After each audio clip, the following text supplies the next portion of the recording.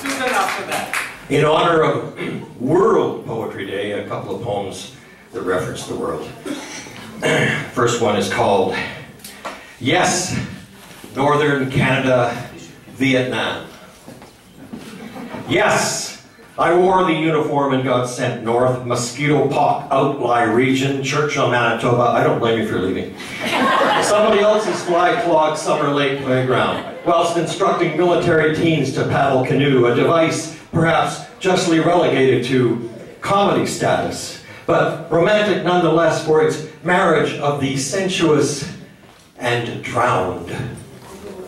That's a joke. That was the year I got doused with DDT. That's not a joke. 1971 in clouds of unknown.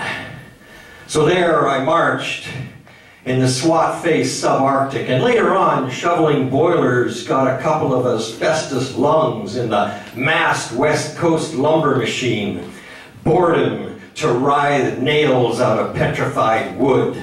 Bug bite, scratch, cough industry. Though preferred, yes, to a greening spot, yes, in Asian jungle.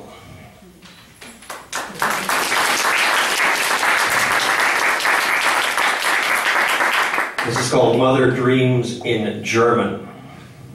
Snow-flat, cruel growlands of braid immigrant face, bully wind wreathe.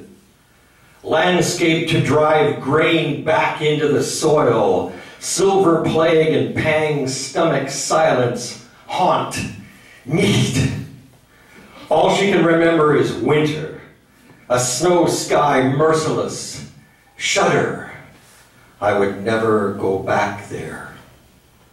Schoolroom, lard bread, granite look of teacher, bundle rug to fight a little girl's frostbite. Nicht.